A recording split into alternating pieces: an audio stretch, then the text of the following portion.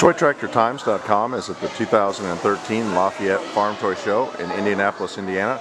We're visiting with Chris Steve, who has won the display contest for the 2013 show. Congratulations, Chris. Can you give us a little tour of your display and tell us about its name? Sure. Its name is Where Corn Don't Grow. A good friend of mine has a beautiful display that happens to have a lot of real agriculture on it. Didn't know that there was some ranch land that happens to be west of him.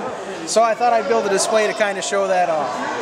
We do have a little chunk of a field going on here with a gorgeous one-way disker that a guy one of the members by the name of Putzi up in Canada made for me. Hooked to a Massey 1800, because if it's Massey, you know it's got to be in my collection. We're running over here on the fence row. We even got an armadillo and such, just like we'd have in Oklahoma or out in Kansas. Let me take a look at these, the one-way again, because that's a really detailed piece. And yeah, I love how that turned out. He actually made it so that the diskers will even actually go up and down, and the wheels do dolly the way they're supposed to as the thing would turn around corners. Wow. We got it. He's actually getting ready to pull up to what I call Grandpa's old Chevy to put some fuel into her. Now this soil is very red looking, and you actually had this brought in from Oklahoma. Yeah, Caleb Stone shipped me 15 pounds of good Oklahoma sand to make it so it was authentic. We tried looking for sand that would match from Woodland Scenic and such like that, and there's just nothing like good Oklahoma red dirt to give it that good color. That's I think a 72 Chevy that I had a railroad guy weather up for us. I think it turned out real nice. He's actually got rust and everything on it. She's got the 50, the guy was too cheap to get himself a real L tank, so he put a 55-gallon barrel with a hand crank on the back of it so that he could move his fuel across. Come around this way, and my cattle were provided by Russ Pryor. He did me up a baby bull that's telling Dad that it's time for him to move on, that he's now got the herd taken care of. Looks like he's got a little way to go yet. He's got a little way to go, but I think he's ornery enough to make it happen. The gate has got a lot of detail in it. Yeah, that's a cattle gate like you see in Oklahoma, Kansas, and even all the way up into Montana and such. About the only thing they do catch is a human. They do a pretty good job keeping them in, but I've known cows that they get rowdy enough, they've jumped over them. We got our oil field sign, which is required by law for to tell you the emergency contact and such like that on who the rig belongs to. Got our Cattlemen's Association sign. Like I say, we even got the tire on there to tell Eric Pearson to stay on the right side of the fence.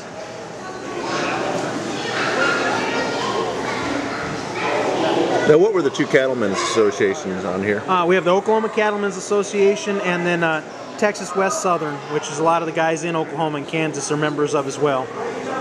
We're running polled Herefords on here. In one of their other pastures, they do run some F1s and some Black Baldies. What do you use to make the fence?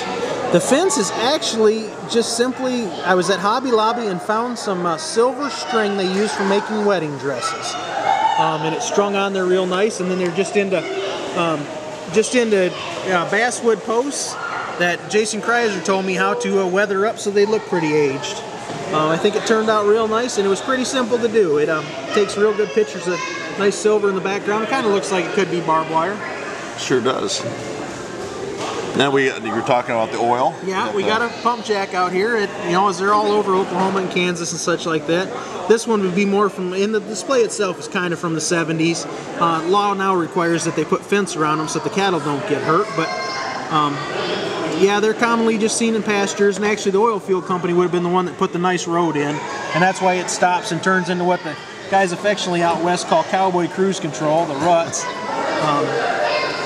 That's some really detailed. I mean, how do you make that? Because it looks like, over here we almost have some mud where the footprints are around the water and trough. Yeah, the mud itself is actually, I just mixed Woodland Scenic Smooth It with their realistic water, and then took one of Ertle's cows and stomped the footprints into it and let it dry that way. The cracks and stuff kind of came in natural. That actually, Doug Peterson's the one who came up with the idea for me to turn and make mud like that.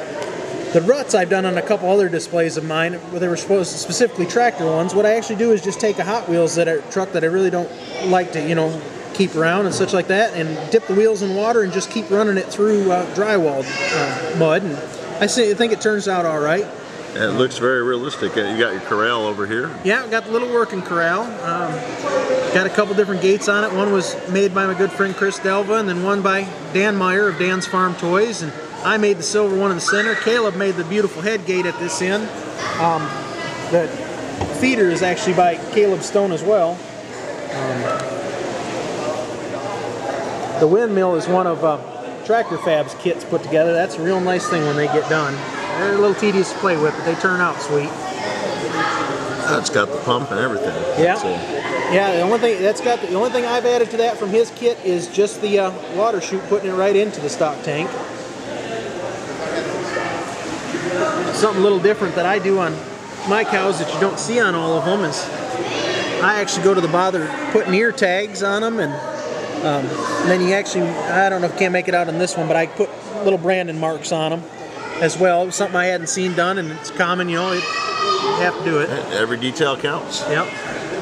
And then just kind of like the landscape here. And yeah, that was one thing that I really wanted to take on a little bit more, is most of the land I have seen is, you know, a lot of guys, they do a nice rolling to it, but Oklahoma terrain is so goofy from the fact that we get droughts and then we get real water and such like that, that it...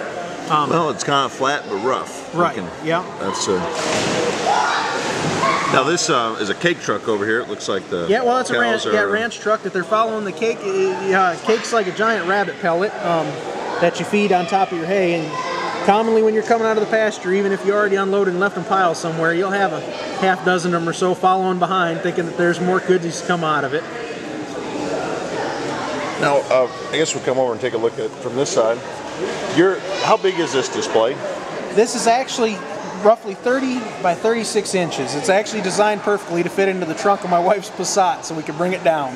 And I think that's something we're seeing more of, is that definitely the big displays are nice, but it's portable, and it's portable, and you can put a lot more detail into a small area. And what I like to think of them as is just like a picture in time, you know. Just a quick shot of what you saw as you were driving down the road. And, well, it sure looks good. I guess we'll come back around here to the front and take a look at the trophy.